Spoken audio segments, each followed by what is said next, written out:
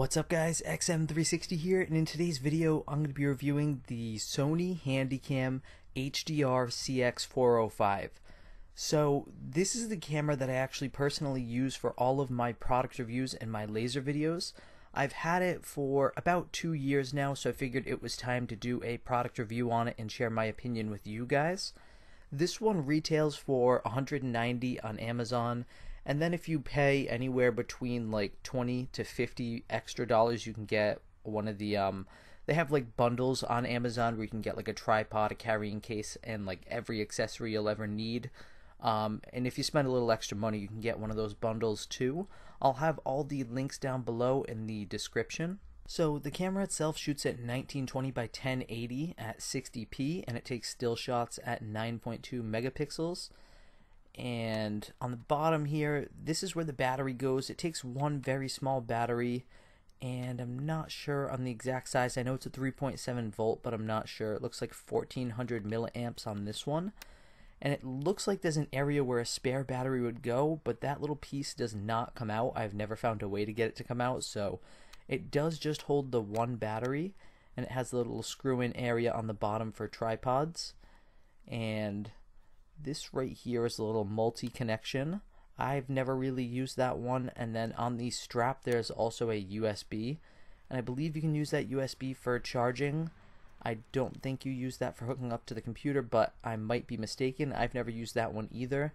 I always just charge my batteries externally, and I do my hookup to the computer via the micro SD card, which I take out of the camera. On the very front of the camera there is a built-in lens cover, which I love. I hate when cameras do not have a built-in lens cover, and this one does, and that's how I've kept my lens intact all this time. The zoom feature is on the very top along with the photo button, and then the record button is on the very back. And opening up the screen on the side, there's just a couple more controls and connections in here. You have your little micro HDMI and your micro SD card. And then you have the screen with the little button for navigation and the playback button. So as you guys might have been able to tell, this camera's pretty bare bones as far as controls and whatnot. There's only 5 or 6 buttons on it, and it's extremely easy to learn. Right out of the box you could master it within 5 minutes. The settings are pretty easy to navigate too. I usually just shoot in the highest frame rate and frame size possible, which is 1920 by 1080 at 60p. And I don't really mess with a lot of the other settings like white balance and stuff like that because I don't really know a whole lot about it, so I leave it on whatever the default and automatic settings are. And besides that, this camera's pretty easy to navigate. I am going to give you guys a little test now of what the audio and video actually look like with this camera. So what I've been shooting with right now is my iPhone 6 Plus. I'm going to switch over to using the CX405 so you can see what it looks like. So I'm going to start off indoors and then take a step outside so you can see what it looks like in both indoors and outdoors. And the audio that you guys are hearing right now, that is voiceover with a microphone. That is not me recording the audio with the camera. So I'm going to stop talking for a second so you can hear the camera audio.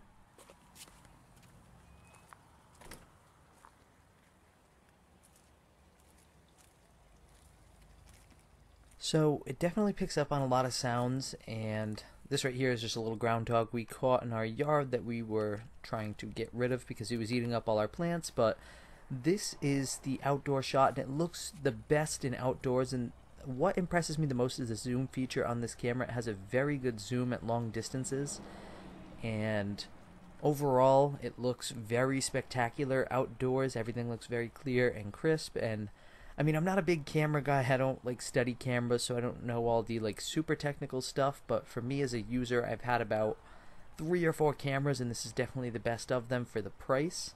I find that while zooming and recording at the same time, the zoom is pretty smooth. It's not like choppy, and like I've had other cameras where while you're zooming and recording at the same time, it's kind of like stop go. It's a little bit choppy while you're doing the zoom. But for this one, it's pretty clear and crisp, and the autofocus feature works pretty well. And I also wanted to take a moment to show you guys the photograph feature on the camera. I was very surprised with the quality of the photos. They came out pretty nice. This was actually kind of like my first time using the photograph feature because I always just used this for videos. I never really had a reason to take photos with it, but I was very pleased with the way they came out. And all of the photos taken with this camera come out with the dimensions of 4032 by 2272 pixels, which was a lot larger than I was expecting the frame size to be. So I was very pleased with that as well. There's a lot of pixels and a lot of definition in those photos. So I'm going to kind of transition over to the reviewing aspect of this now. And if I had to describe this this camera in 2 words, it would be durable workhorse. This thing is extremely durable. I put this thing through a lot of wear and tear. Really, I always toss it in a bag. I don't like put it in any protective case at all. I toss it in a bag with a bunch of other heavy things like my microphone, my laptop, all my cords and whatnot. And I've dropped it a number of times too, and I've had no issues with it. It hasn't gone down in function whatsoever, so it's been very durable. And it's been my workhorse. I've put a lot of hours on this thing, and it still works like the day I first got it. It's dependable. It has a very good frame rate and frame size and picture quality for the price, in my opinion.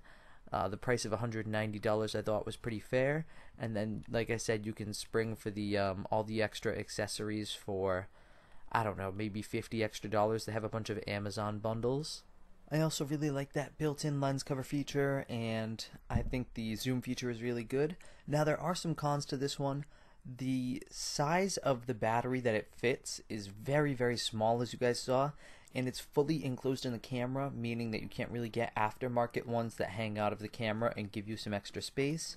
So, I mean, the one I have right now is 1400 milliamps, and there might be some that have a bigger capacity than that, but they're not going to be bigger by much because the battery size is so small. You're really limited to how much you can record before you have to switch batteries.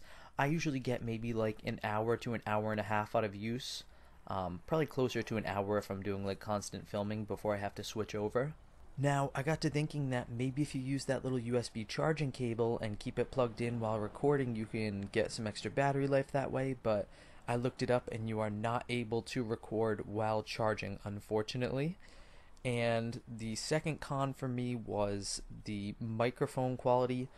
You can't really hear it too well when you're outside because there's enough background noise that it blocks it out, but when you're recording like inside in a dead silent room, you can hear some like static background noise from the operation of the camera, and there is no spot to hook up an external microphone, so you are limited on that as well. If you wanted to hook one up, you are kind of stuck with the microphone that's built in there. And it's not like a horrible microphone, but if you were using it for like talking, like doing a review while you're going to be talking and not doing voiceovers afterwards, I don't know if I would go with this one.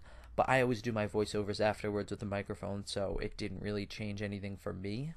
And one last thing that I wanted to mention that I don't think I brought up earlier is that the maximum micro SD card for this device is 64 gigabytes. It won't take anything larger than that.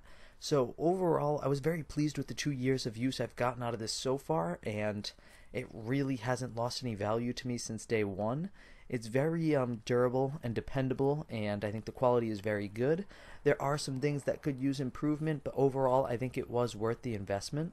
So down below in the video description, I'll try to compile some of the best links that I think would be the cheapest, and some of those bundle links that I was telling you about that include the tripod and carrying bag and accessories.